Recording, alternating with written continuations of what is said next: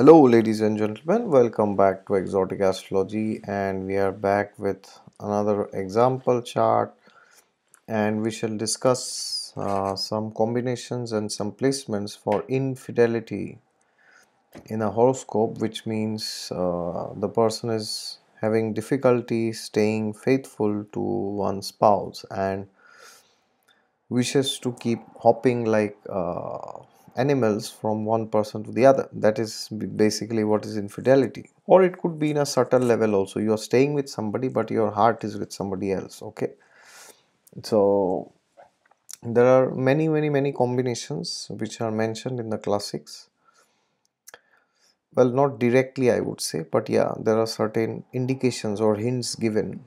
And this is the chart which you see in front of you is example of such a person who is plagued with this habit of infidelity. And today we shall try to see some of these combinations. And as usual, I say disclaimer, these combinations can be there in your chart, but it's not necessary that you are cheating on your spouse, or it could happen that these combinations are not there in somebody and there's some other combination. There are hundreds and thousands of combinations which are there because of which that person is cheating. Okay, so don't think that this is just an example. Okay, example will have certain combinations, will not have certain combinations. And as usual, if you are new to the channel, then please subscribe to it, and if you want a consultation from me, then you could please go to the description section down below in my videos. And yes, God is there with you all the time. Just look to him and you will find him. All right, so what are some of the combinations which can force, or because of which a person could indulge in infidelity? Well, infidelity is basically a desire which is, outside the codes of sanction from the scriptures. So essentially it is linked with Rahu. Basically Rahu is the karaka for infidelity, cheating. Okay, cheating on somebody. So therefore the first thing is we have to see which house Rahu lords. Okay, Rahu originally lords the 11th house, Aquarius, along with Saturn, and he also gets exalted in the third house of Gemini, originally the third house of Gemini. Okay, these two are very crucial, and from there either of these houses he will aspect the 7th house, of course, because Rahu aspects the 5th and the 9th. So therefore if the Lagna Lord is somehow linked with these Kama houses or with Rahu, then this is the first indicator of infidelity. Okay, this is not the only indicator. Now many people will have this, but it doesn't mean that they are going on cheating. Okay, so you may see this video and you may think, oh, I am very faithful, he's speaking nonsense. All right, don't think like that. I will show many placements which are there in this horoscope. Okay, so now let us analyze what is going on. Ascendant Lord is Saturn. He is again in the 11th house. Again, this Rahu is also in the Kama Trikon. You see, 3, 7, and 11. So Saturn is in a Kama house. Then Rahu itself is in a Kama house, in the third house. Third house is generally the house of prostitution. And from there, he is aspecting Saturn, which is the Lagnesh. Okay. So Rahu is very dominant in the chart. Rahu is controlling the chart actually. So this is the first indicator that somebody might have these tendencies to look outside, because Rahu Ketu represents boundaries. Okay, so also of course Rahu aspects the 7th house of marriage. All right, and what is Saturn here? Saturn is not only the Lagnesh, Saturn is the second lord also. So Rahu aspects the second lord also. So it can give a person a tendency to break off the family, okay, or marriage, or whatever you want to call it. but that is an added factor. All right. Then what are the other principles? The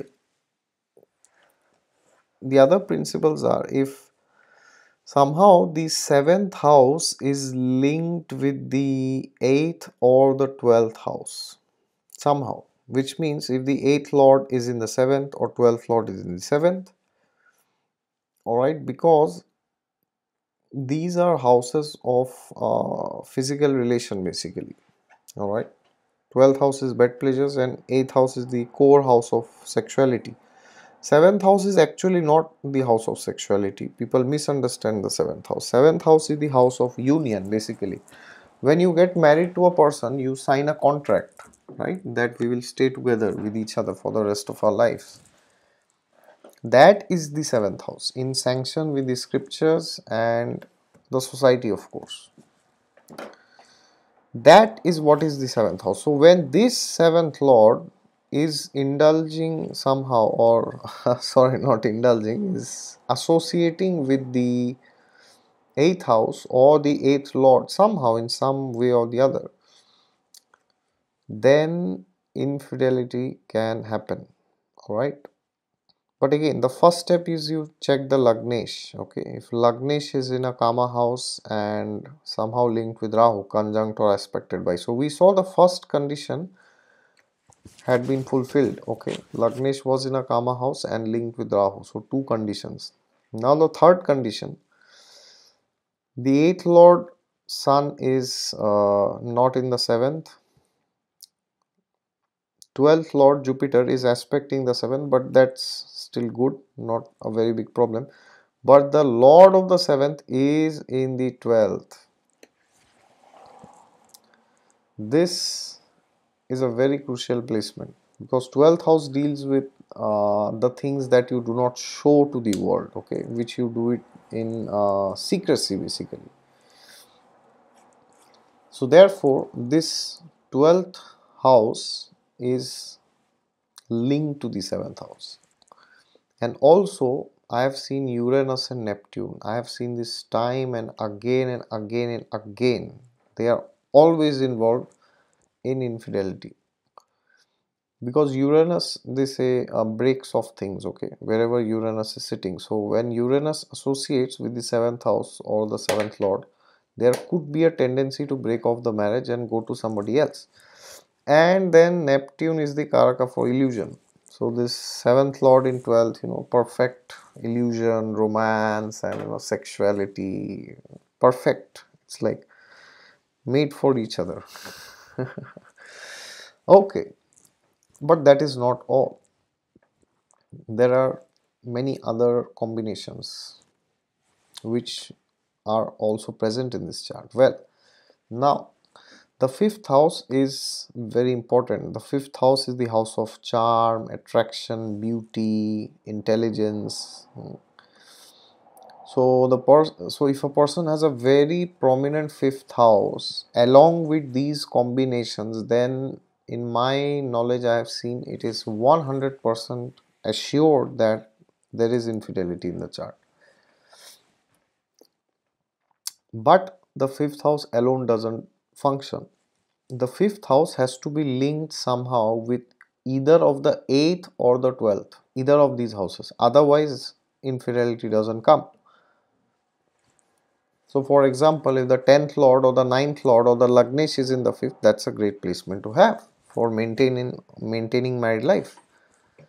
But if the lords of the 8th or the 12th is somehow associated, then it totally corrupts the 5th house. And now you see what is happening here. You have the 8th lord, which is Sun, is sitting in the 5th house with the 5th lord Venus. Okay. So again, that tendency is becoming more and more strong. The tendency to flirt with somebody, to connect with somebody, to impress somebody, to prove that there is no better person than you in this world. Okay, to try to prove somebody that you will have the best time of your life if you are with me. That is how the fifth house gets corrupted.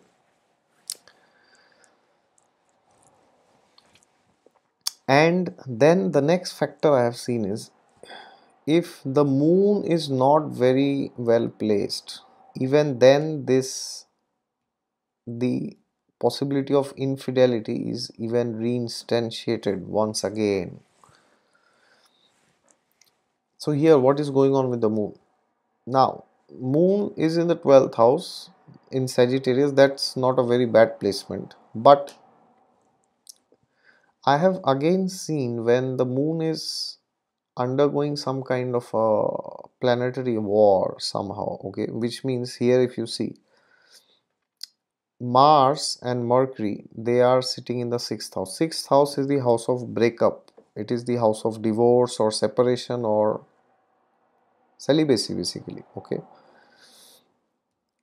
So we know very well Mars and Mercury do not get along together. Okay, so when this Mars and Mercury, see, Mars is basically, masculine nature, and Mercury is like multiple of everything. Okay, so when this Mars Mercury somehow links with Moon, I have seen, or even Moon and Rahu Mercury, or Moon Rahu Mars, I have seen. Okay, sometimes Venus also. Then it could happen that the person likes to be very masculine and do a lot of show off, that yeah, actually I'm very masculine, so it's good to be around that person. The person could pretend like that, whether he is like that or not in reality, he or she, of course, that's secondary, but the person will pretend like that. Okay, so therefore here moon is in the 12th house, and this combination here is in the 6th house of break of relationships, and this is tormenting the moon. Okay, so the mind is very affected by this combination. It's like a direct mutual aspect. Yeah, and the last point which we will discuss today for infidelity is, somehow if the ascendant or the ascendant lord or moon is linked very strongly with Mercury and Venus, both of them, okay, not individually. So here you see what is happening. The Lagnesh Saturn is being aspected by Venus, that too from the 5th house in own sign, and this Mercury again aspects the moon. So this can also give a tendency to the person to be looking for different people always. Okay, so there you see there are multiple combinations. And one last thing which I will discuss is a corrupted Jupiter. Always I have seen, because Jupiter represents the morals which a person has. So here Jupiter is in Marana Karak Sthan. Third house is the house where Jupiter feels as if he's dying, because third house is the house of prostitution basically. So therefore it's like telling a spiritually elevated person to go there and enjoy. So he'll feel as if he's dying there. You know, maybe he's not dying, but his spiritual progress is finished. It's gone completely. So again, here here it is in the third house, and it is in the Rahu Ketu axis. So this is Guru Chandal Yoga which is occurring. Now the good thing is this is in Pisces. So if he does remedies for Jupiter, then he will be able to overcome this. All right. And sometimes you will get a question that, how do I know if doing I am practicing infidelity or my spouse is practicing? Okay, so for that you have to check if the Lagnesh is involved or the 7th lord is involved. So it's very funny, in this chart both the Lagnesh, Saturn and Moon are involved in these yogas, you see. So it could happen the other way around also. So Lagnesh is involved means you are doing, 7th lord is involved means your spouse is doing. Okay,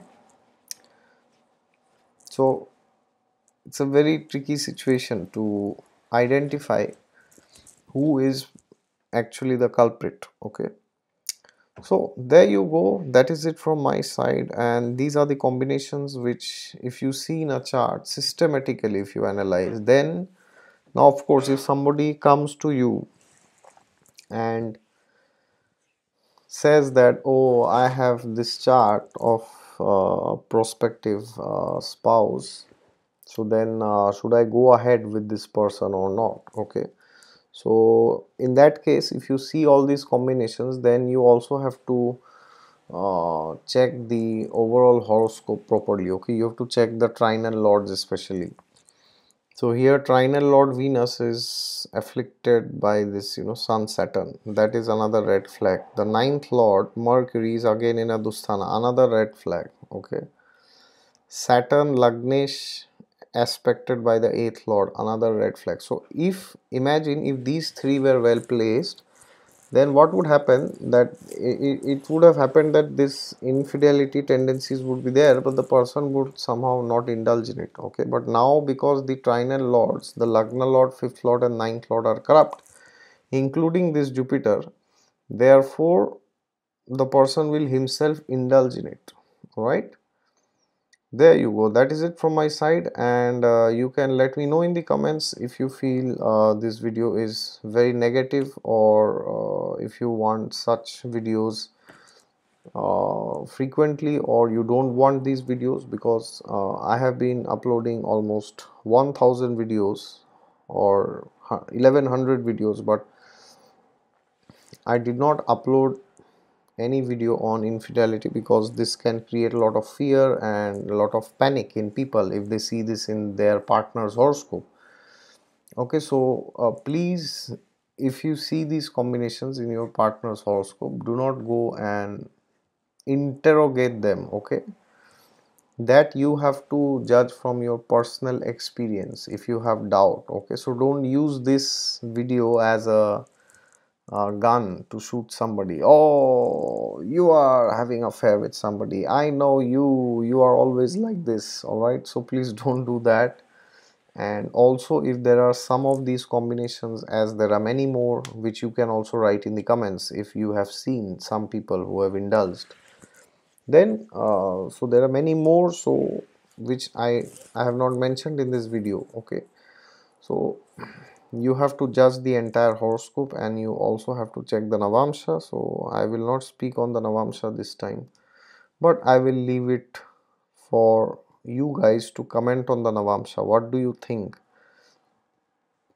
Does the Navamsha say that this person can indulge in infidelity, or do you think the Navamsha does not say that? Okay, so I would love to hear it from you, your interpretation of the Navamsha, and how would you reconcile this infidelity which you have seen in the D1 chart. All right, thank you very much. And if you want a consultation from me, you can go to the website down in the description section. And if you're new to the channel, then please subscribe to it. And God is there with you all the time. Just look to him and you will find him. Thank you very much.